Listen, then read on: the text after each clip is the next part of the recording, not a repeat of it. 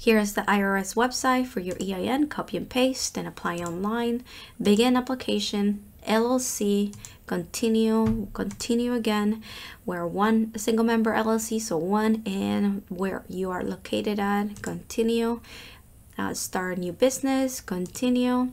Enter your personal information and LLC info in the next page, and then here we hit no on all of them.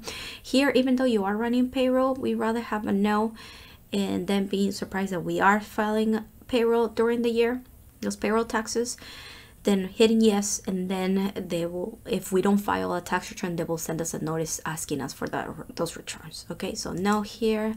Next, choose your organization type. And here you receive a letter right away. So as soon as you hit continue, you'll be getting your EIN number on the next page. Okay, subscribe to our YouTube channel and follow me on this Instagram page for more information. Thank you.